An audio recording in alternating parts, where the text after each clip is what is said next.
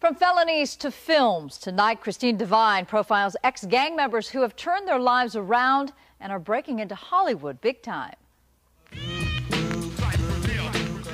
Emilio Rivera isn't a gangbanger any longer. Now he just plays one on TV. I've done over 60 TV shows and movies, and I'm always a bad guy. Manuel Jimenez has also turned things around after 13 years in gangs, committing crimes he now regrets. I just regret just doing bad things to people. It's just a whole nother world. It's an ugly world. I don't regret who I am, though. That's what made me. Now he's living his dream. I said I'm gonna go to Hollywood and do my thing, and I've been doing it for 5 years. Jimenez is the owner of Suspect Entertainment, an agency that finds acting work for former gangbangers, and business is booming. I had a guy in Training Day, Wild Guglielmi, Bruce Almighty, Charlie's Angels, a lot of independent movies. Everything we learned in the neighborhood, Hollywood's making money off it now. We gotta get a piece of that. 'Cause the boys in the hood are always hard. Each of these tattooed toughs managed to turn his life around, and each recalls the exact moment it happened. Everything was getting old. After a while, doing the same thing, after a while, gangbanging, getting high and all that, it just gets old. This was like, just praying hard, the hardest I ever prayed in my life. From that point on, I did everything that I promised, I did it. I got a job, I left the neighborhood. I just straight cold turkey, just quit. I never looked back.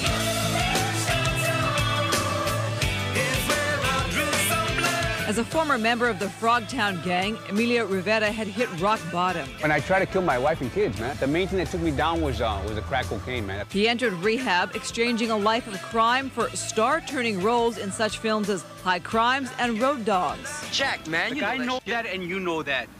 That's the rumor that got started, and it makes Gramps look weak. 13 years sober. He's now on Hollywood's A-list when it comes to playing bad boys. You can't teach what I learned in the streets. You dig what I'm saying? I learned from life.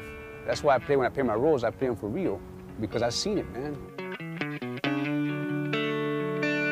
When Manuel Jimenez went legit, he took a day job at Toys R Us while being schooled by Jay Leno at night. I would come home watching Jay Leno every night. I would watch Jay Leno. Seen him interview Robert Duvall. Quentin Tarantino just straight out one day said, "Oh, Hollywood takes anybody." I don't know how he said it, but he just said, "Hollywood doesn't care if you've been in jail." The light bulb went on. I was like, "Oh, that's it. I'm going to Hollywood."